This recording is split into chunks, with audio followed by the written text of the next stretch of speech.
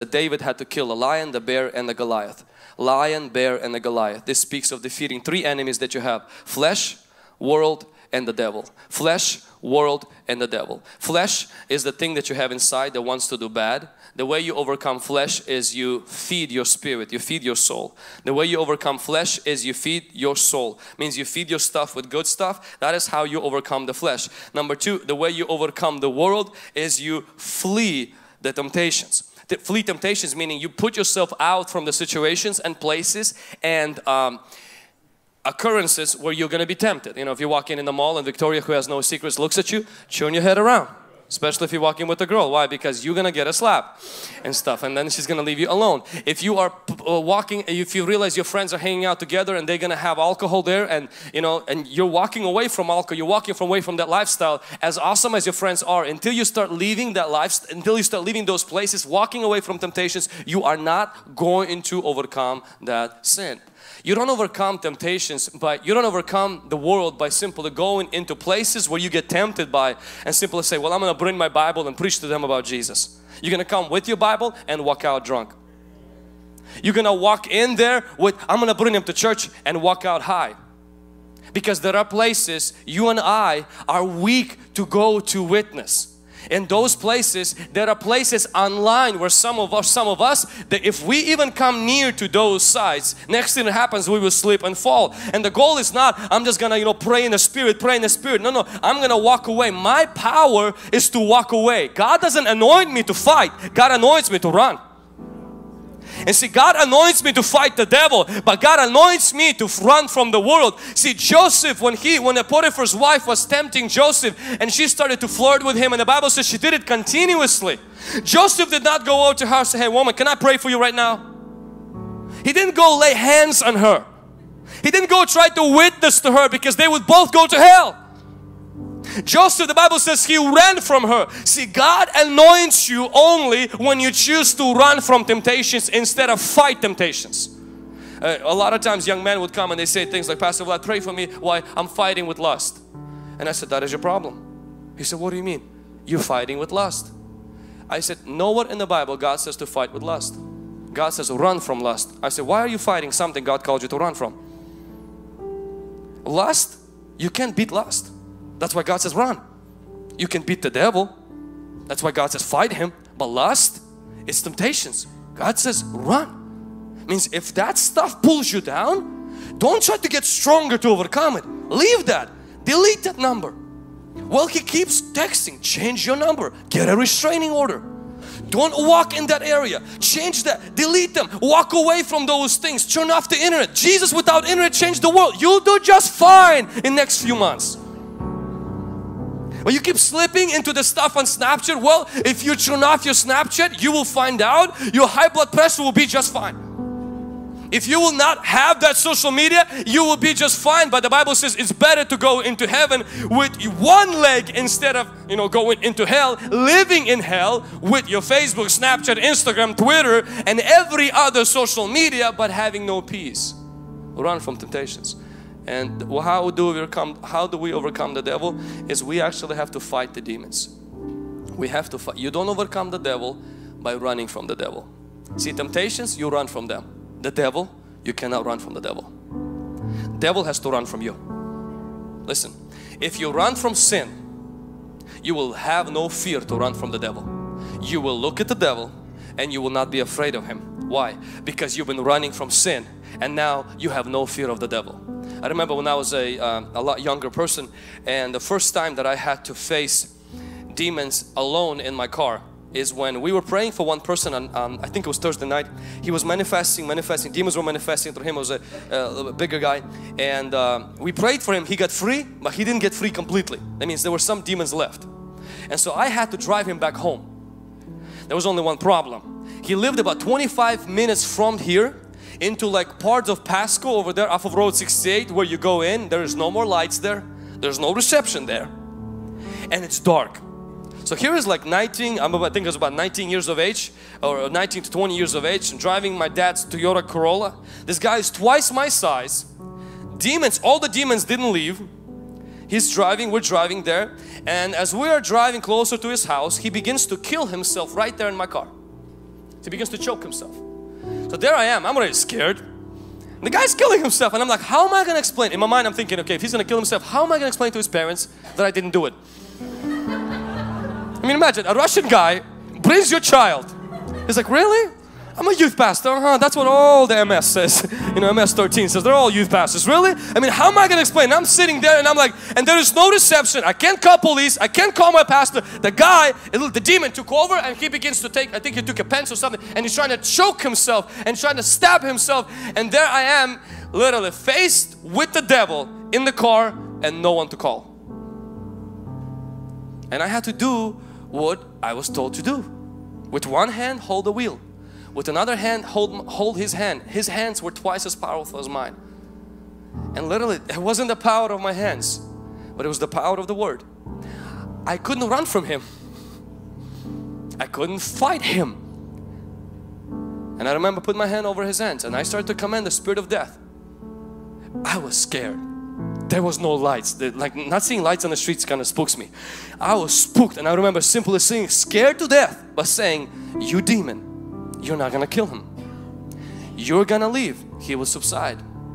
Next morning, I had to go pick him up again. Bring him to morning prayer and drive him to school. I'm not exaggerating one part of the story.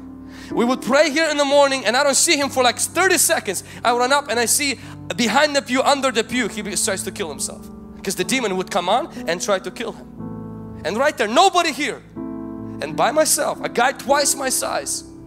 I had to learn that day, no matter how big the person is, no matter how fierce the demon is, and no matter how skinny I am, small I am, inexperienced I am, demons will be subject to you. But you have to know one thing, you can't run from them. The moment the devil sees that you're running, you're already defeated. Even if you're scared, stand your ground. Every hair on your back is picked up already and you're shaking. Stand your ground and don't let the devil see that you're afraid. Be afraid just inside of you. Let the devil see that you're a little snotty, but you know what you're doing. Like David, 15-year-old coming against Goliath, says, I know who I am and I'm going to take you down. Birds will eat you for lunch and I'm going to destroy your whole army. You think David felt that? David was scared just like you were. But see, when you have God living in you, you know you can't run from those devils. If some nightmares are tormenting you, you can't just escape from that. Get up and face that. And face that. If you're hearing voices, well, it's about time devil starts hearing your voice. If you hear nightmares, if you have attacks of the demons or stuff moving in your house, you get up. Don't turn on the light. You're the light. Tell the devil, I am your light. Stop moving my chair. You're not paying rent. I am. When you stop paying rent, then move the chair. Move your own chair. Yeah. I'm not making this up. That's exactly what you have to tell the devil. If he wants to move the chair, he can go to hell and move all the chairs he wants to. But this is your apartment, this is your house, and he has no right to be there. Come on, somebody. Amen. And so I want to challenge each one of you, young person, do not simply say, well, I am not a priest, I am not a pastor, I don't have this and everything. Listen, that doesn't matter. The Holy Spirit is in you and the Holy Spirit will use you. If David could do it as a teenager, you're 20 years old, you're 25 years old, you're 15 years of age. That is enough. You have to overcome the devil. The Bible says, stand your ground, he will run. Stop running from the devil. Start running from sin. Most of us run into sin and run from the devil. The devil is a liar. That shouldn't be like that. Run from porn. Run from masturbation. Run from drugs. Run from alcohol. But stop running from demons. Let demons run when they see you walk into the room. Let them shake. Let them start hearing voices, because every time you praise, demons are like, ah! Ah! Voices, voices, voices. You've been letting the devil speak to you too much and he silenced you. That's why during worship, don't just stand there, zip your lip, muzzle your mouth, and no, give devil a headache. Give him a nightmare, at least for once. Let him shake, shiver and be depressed. Especially when you don't feel like worshiping. Especially when it's a drama and hell breaking loose with your parents at home and you're coming here, you're like, man, I'm just broken and shattered. And this is why demons just sit on you, sit on you. You get depressed, more depressed, more depressed, and more suicidal. But you just shake them up. And you begin to praise, you begin to worship, and the devil starts leaving, saying, you know what, these people are crazy. Their voices, I hear voices in my head. I'm not making this up. The Bible says God will silence the enemy through your praise. It means he starts hearing voices and he will leave.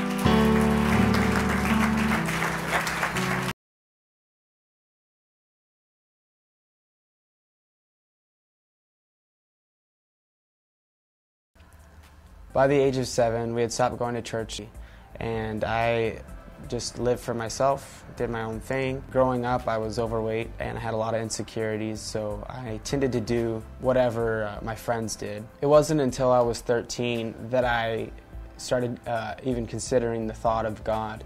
My sister, she had just recently got saved at the time, and all she could ever talk about was Jesus, Jesus, Jesus, and it annoyed me so much. I couldn't stand being around her. None of the family could stand to be around her, and she was always seen as the outcast in the family. She was always inviting me to church, but I never decided to go. Then one day I remember clearly going to a rock concert with one of my friends, and I remember during that time I ended up having a panic attack, and when you're 13 years old and you have a panic attack and you don't know what's happening, you feel like you're gonna die. And I remember I had to be pulled out of the mosh pit, and when I was brought to the edge of the stadium, the ambulance, they came and they checked out my vitals and ended up saying that everything was fine with me, that I just needed to rest. But in that moment I remember feeling like I was gonna die. And I remember the thought running through my mind that if I were to die today, that I didn't know Jesus Christ and that I would end up going to hell and not heaven. That scared me. That reality hit me at that moment.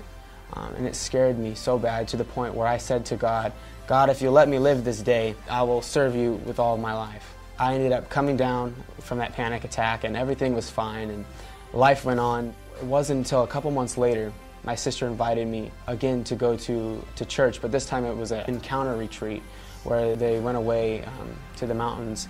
And I remember she asked me and I said no at first. And then it seemed like out of nowhere this thought came to my mind, and I felt like it was God at that time. I didn't know it was God, but I was reminded of that promise that I made to God, that I would follow Him with all of my life. I remember sitting at my friend's house. There was only an hour left till they would leave to go to the trip. I called my sister up and I said, wait for me, I'm gonna pack my bags and I'm going. And the very first night, worship began. And I didn't know what anything was. I just knew that people were singing songs. I knew that something in my heart needed a change. I remember during worship, this peace coming over me so strong, so powerful that I couldn't resist but to sing along with the songs, to engage myself to the point where I was worshiping God and I hadn't even given my life to Him yet. I decided to give my life to Christ. Since then, my life has never been the same. I've been on a journey of growth and freedom, particularly in the area of my purity. At the age of 9, I was introduced to pornography with my friend, and from the time that I was 9 to the time that I was about 17, I believe, I struggled severely with this addiction to pornography and masturbation, and it controlled my life day to day. I tried to keep it hidden. I tried to not let anybody know about it. I was ashamed, I was embarrassed. How could somebody in the church who's been in the church for so long have this issue? It wasn't until I was 17 that I got fed up, to the point where I didn't care about who knew what I had, about the skeletons in my closet. I decided that I wanted to live free. I wanted to live a life with God in purity and holiness. And my desire for holiness, my desire to follow after God, was more than my desire to live in this sin. I remember going to Africa, receiving prayer through a prayer line similar to the one that we have here at Hungry Generation.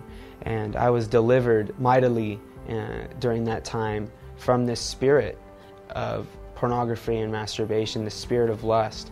And what used to control my life, what I used to not be able to say no to, what used to day in and day out have control over my thoughts, my emotions, my body and my actions, everything I did, no longer had the grip that it had on my heart. When temptations came my way, I was able to say no. I was able to turn from them. I was no longer being hindered. I was no longer had this wall over my mind and over my thoughts when trying to pray. But it seemed like this veil had been lifted from my heart.